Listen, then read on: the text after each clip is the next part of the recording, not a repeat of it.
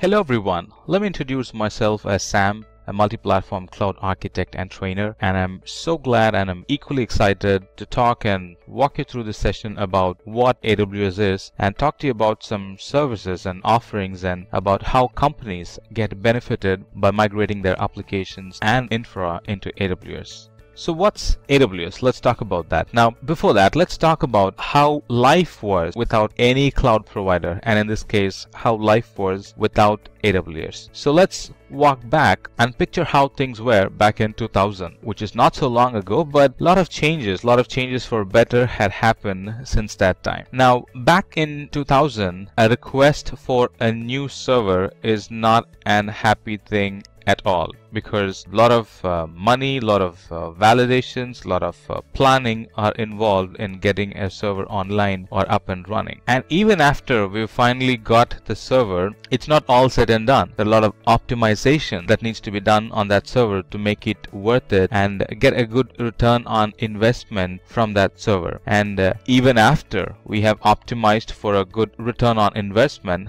the work is still not done. There will often be a frequent increase and decrease in the capacity, and even news about our website getting popular and getting more hits, it's still an bittersweet experience, because now I need to add more servers to the environment, which means that it's going to cost me even more. But thanks to the present day cloud technology, if the same situation were to happen today, my new server, it's almost ready, and it's ready instantaneously. And with the swift tools and technologies that Amazon is providing in provisioning my server instantaneously and adding any type of workload on top of it and making my storage and server secure, creating a durable storage where data that I store in the cloud never gets lost, with all that features, Amazon has got our back. So let's talk about what is AWS. There are a lot of definitions for it, but I'm going to put together a simple and a precise definition as much as possible. Now, let me iron that out. Cloud still runs on an hardware, right? And there are certain features in that infrastructure, in that cloud infrastructure, that makes cloud, or that makes AWS a cloud provider. Now, we get all the services, all the technologies, all the features, and all the benefits that we get in our local data center, like, security and compute capacity and databases. And in fact, we get even more cool features like content caching in various global locations around the planet. But again, out of all the features, the best part is that we get everything on a pay-as-we-go model. The less I use, the less I pay, and the more I use, the less I pay per unit. Very attractive, isn't it? Right? And that's not all. The applications that we provision in AWS are very reliable because they run on a reliable infrastructure, and it's very scalable because it runs on an on-demand infrastructure, and it's very flexible because of the designs and because of the design options available for me in the cloud. Let's talk about how all this happened. AWS was launched in 2002 after the Amazon, we know as the online retail store, wanted to sell their remaining or unused infrastructure as a service or as an offering for customers to buy and use it from them, sell infrastructure as a service. The idea sort of clicked, and AWS launched their first product in 2006. That's like 4 years after the idea launch. And in 2012, they held a big-sized customer event to gather inputs and concerns from customers, and they were very dedicated in making those requests happen. And that habit is still being followed. It's still being followed as reInvent by AWS. And at 2015, Amazon announced its revenue to be 4.6 billion. And in 2015 through 2016, AWS launched products and services that help migrate customer services into AWS. Well, there were products even before, but this is when a lot of focus was given on developing migrating services. And in the same year, that's in 2016, Amazon's revenue was 10 billion. And not the least, as we speak, Amazon has more than 100 products and services available for customers and get benefited from. All right, let's talk about the services that are available in Amazon. Let's start with this product called S3. Now S3 is a great tool for internet backup, and it's the cheapest storage option in the object storage category. And not only that, the data that we put in S3 is retrievable from the internet. S3 is really cool. And we have other products like migration and data collection and data transfer products, and here we can not only collect data seamlessly but also in a real-time way monitor the data or analyze the data that's being received. That there are cool products like AWS data transfers available that helps achieve that.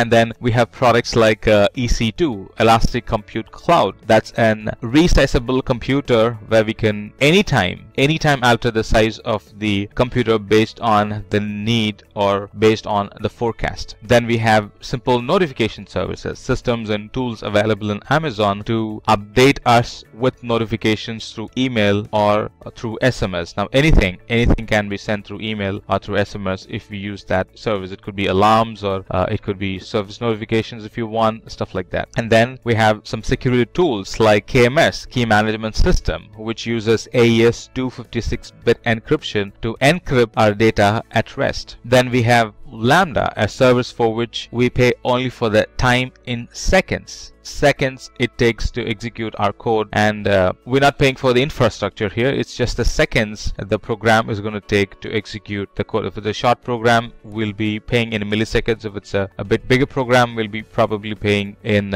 60 seconds or 120 seconds. But that's lot cheap, lot simple, and lots cost effective as against paying for service on an hourly basis, which a lot of other services are. Well, that's cheap, but using Lambda is a lot cheaper than that. And then we have services like Route 53, a DNS service in the cloud. And now I do not have to maintain an DNS account somewhere else and my cloud environment with AWS. I can get both in the same place.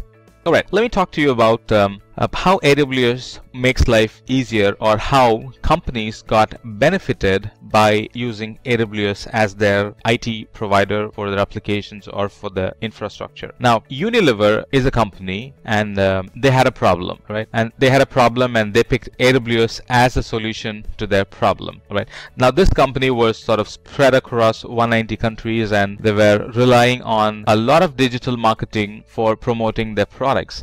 And their existing environment, their legacy local environment, proved not to support their changing IT demands, and they could not standardize their old environment. Now they chose to move part of their applications to AWS because they were not getting what they wanted in their local environment. And since then, rollouts were easy, provisioning new applications became easy, and even provisioning infrastructure became easy, and they were able to do all that in push button scaling. And needless to talk about backups that are safe and backups that can be securely accessed from the cloud as needed. Now that company is growing along with AWS because of their swift speed in rolling out deployments and being able to access secure backups from various places and generate reports, and in fact useful reports out of it that helps their business. Now on the same lines, let me also talk to you about Kellogg's and how they got benefited by using Amazon. Now Kellogg's had a different problem. It's one of its kind. Now their business model was very dependent on an infra that will help to analyze data really fast, right? Because they were running promotions based on the analyzed data that they get. So they being able to respond to the analyzed data as soon as possible was critical or vital in their environment. And luckily, SAP running on HANA environment is what they needed, and they picked that service in the cloud, and that sort of solved the problem. Now the company does not have to deal with maintaining their legacy infra and maintaining their heavy compute capacity and maintaining their database locally. All that is now moved to the cloud, or they are using cloud as their IT service provider, and now they have a greater and powerful IT environment that very much complements their business. I believe you enjoyed watching this video. Stay tuned. I'll meet you in another video. Thank you. Hi there, if you like this video, subscribe to the Simplilearn YouTube channel and click here to watch similar videos. To nerd up and get certified, click here.